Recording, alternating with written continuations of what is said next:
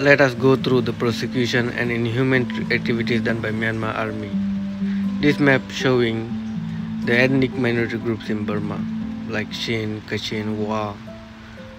There is a report from Human Rights Watch saying we are like forgotten people. The Shin people are unsafe in Myanmar.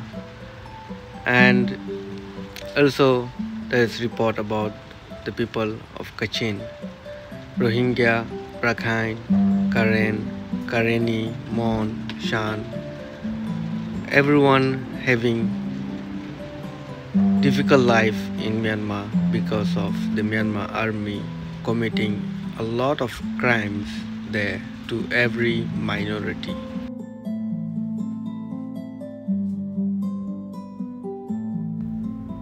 Many Karens still live in Karen state, and they are widely dispersed, making political representation more difficult, and they are persecuted by these junta troops. As a result, tens of thousands of Karen, many of whom are Christians, have fled their homes and live abroad.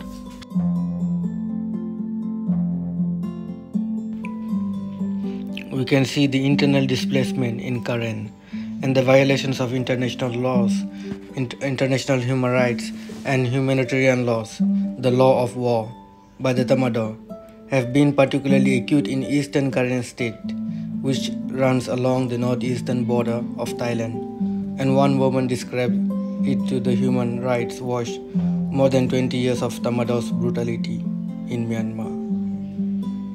And let's see about the Shan, the largest ethnic Burmese minority, numbering estimated 6 million people.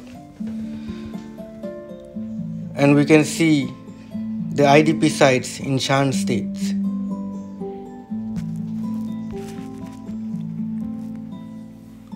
We can see there is more than 900 internally displaced people's camp in Shan state.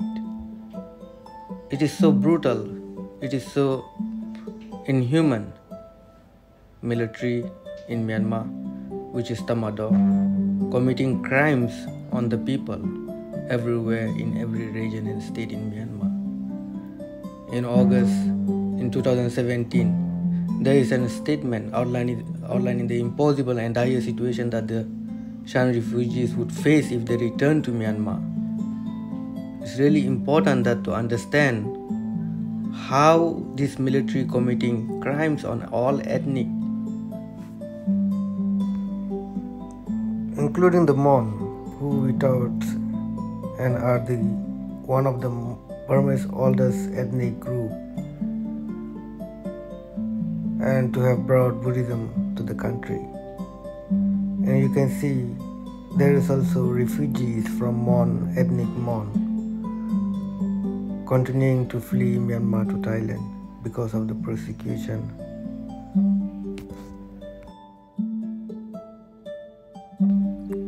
In Kachin state, we can see there is IDP camp, internally displaced people's camp. In the first place, there shouldn't be any camp for the indigenous people of the land. So they are also receiving a lot of brutal treatments from Myanmar. In the IDP camp in Kachin, we can see there is more than 4,000 total IDP camps in Kachin, more than 4,000. So it's really bad for them, for the people in Myanmar.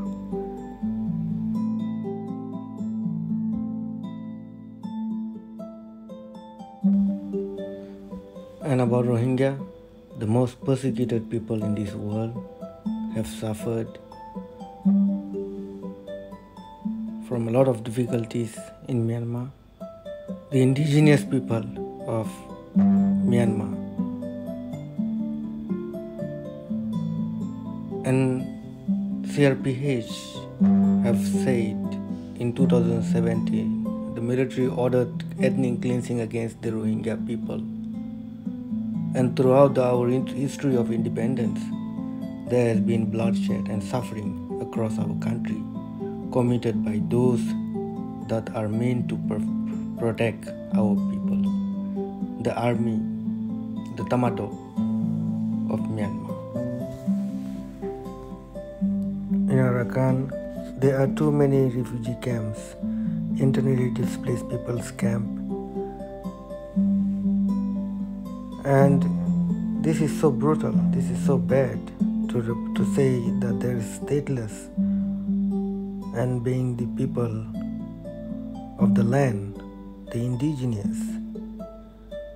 There's total more than 120,000 in IDP camps since before 2016. And Rohingya, the most persecuted people in this world.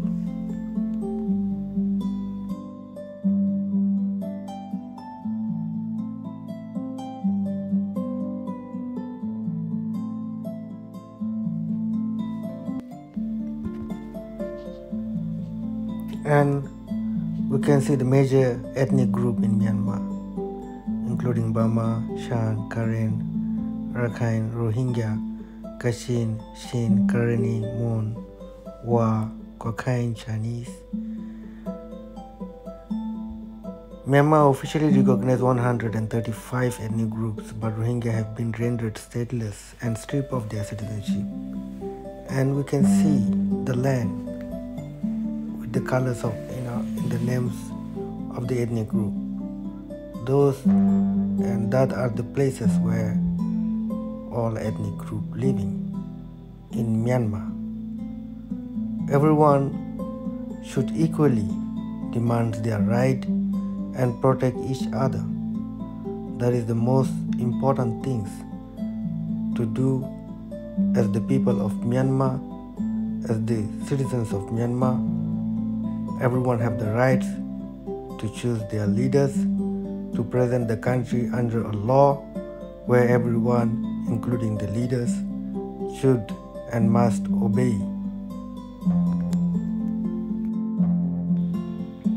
Declaration of Human Rights adopted and proclaimed by the General Assembly on the 10th of December 1948 is very important for all individuals in Myanmar to understand.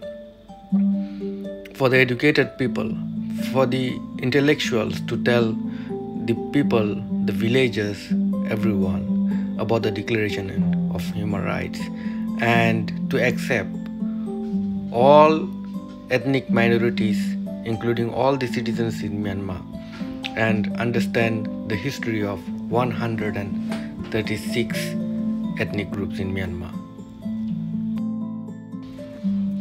For us, it is very important to reject the coup in Myanmar and stand for the people of Myanmar and ask for the democracy and stand for democracy for everyone and say equality, talk about the equality and think positively and be strong and determine and make a independent life for everyone equally.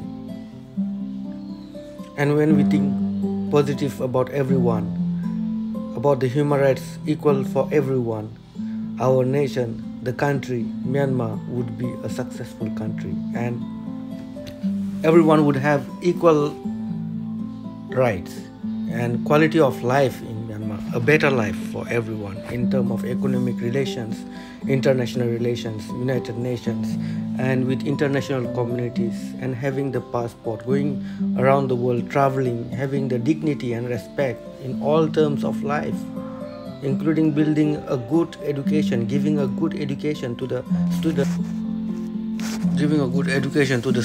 in Myanmar, and developing the country together with everyone, standing for rights and richness in our country in Myanmar.